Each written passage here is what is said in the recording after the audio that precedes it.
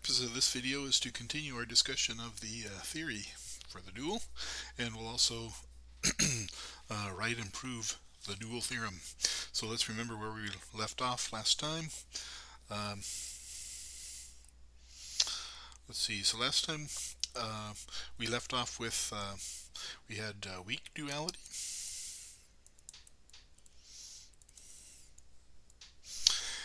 And if we remember what that said if x, let's say x star and y star are feasible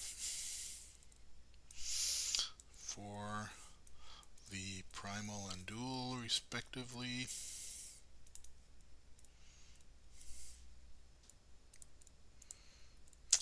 then what can we say about the corresponding values of z and w?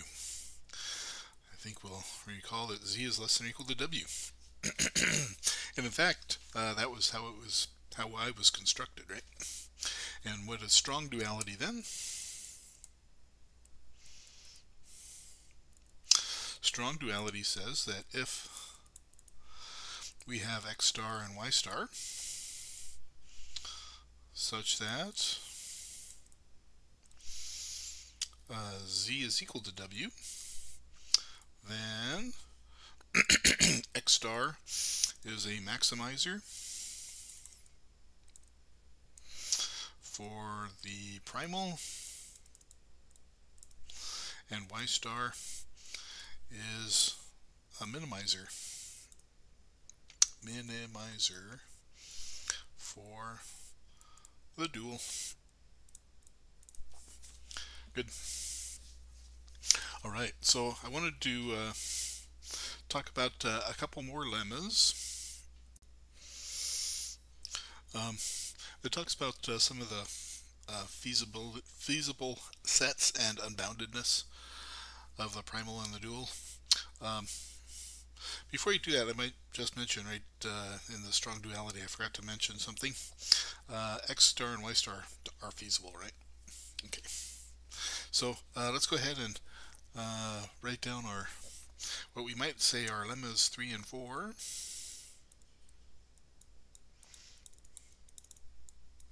And they say that if the primal is unbounded,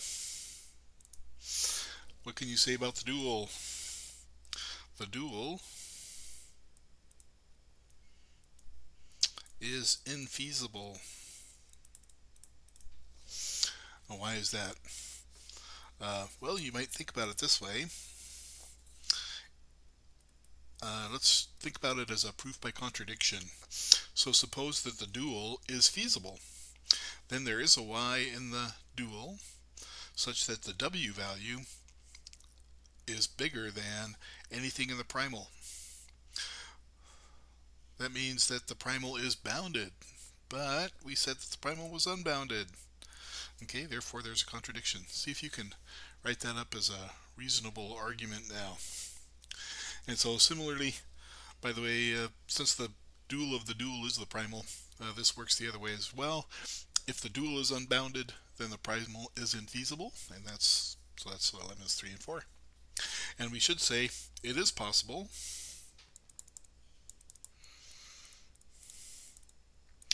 for both to be infeasible. And there's a nice example in your book that shows that. All right. So lemmas 3 and 4 are actually homework problems. So think about how you might set those up. Now we're on to the main feature of 6.7, and that is the dual theorem.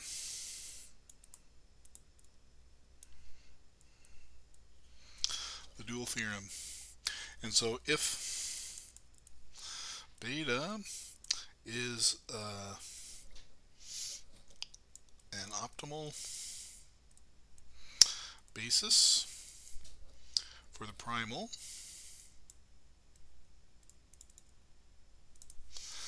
then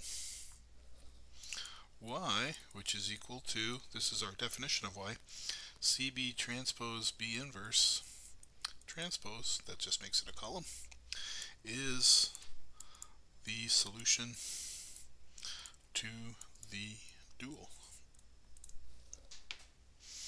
Good. And furthermore, because these are optimal, right, we also have z equals w. Okay? By the way, we might also say here that if both problems are feasible, then both problems have finite optimal solutions. Okay? All right. So let's see here. How would we prove this? Proof. We need two things. A, y is feasible, and B, z equals w. And so if these two things are true, then by strong duality, right, we have optimal solution. Okay, so that's the outline of our proof. Now, part A, y is feasible. How do I show that? We must show that A transpose y is greater than or equal to C. Okay, so let's go ahead and just plug that in. A transpose and my y value that I'm looking at is CB transpose B inverse transpose.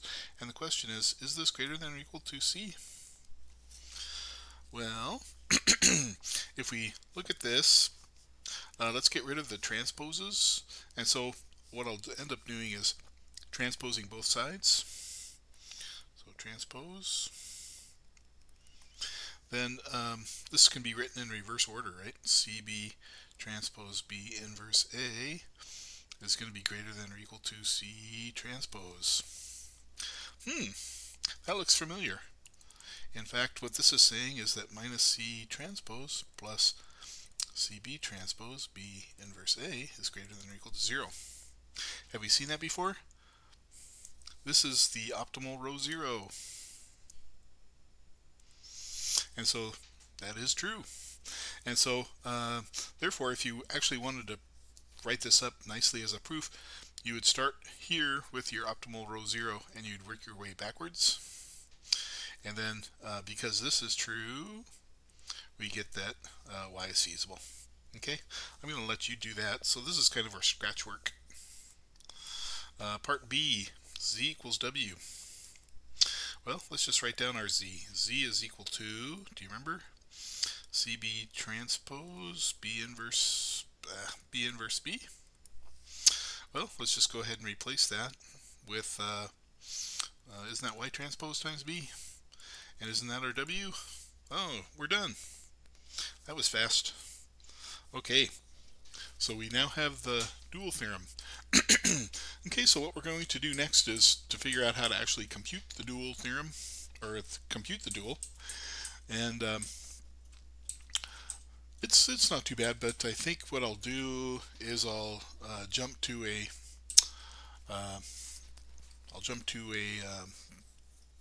slideshow.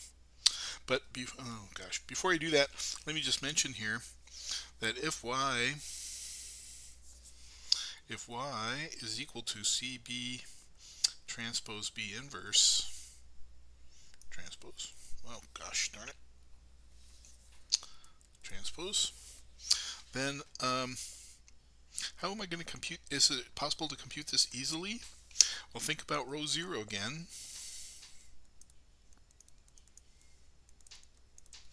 Now, for what columns of A and what values of C will this just give me the dual?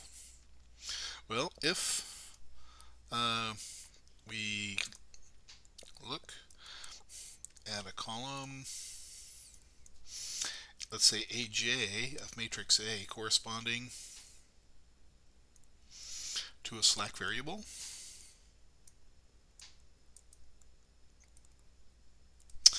then that means that AJ is actually equal to EI, say. I know that's kind of bad notation, but it's just that the index of your I, of your 1 may not be the same thing as a J. In fact, it probably won't be. Okay, so That also means that Cj is equal to 0, right, in the cost vector. And so therefore, in your final tableau, right, the SI coefficient will be CB transpose B inverse times, well, it's the ith coordinate of that, right? And so that is equal to y sub I. And of course, there may be some other ways of computing that as well. You may not have a slack variable. Instead, you may have, if you have an excess variable, we'll have to take the our CB transpose B inverse, whichever coefficient we're looking at, will have to be minus, right? We'll have to multiply that by -1. Okay. And then similarly, we could even do this for an artificial variable. What happens to an artificial variable? Subtract m to get yi. Okay, and so we're going to try this in the next video. I'll see you then.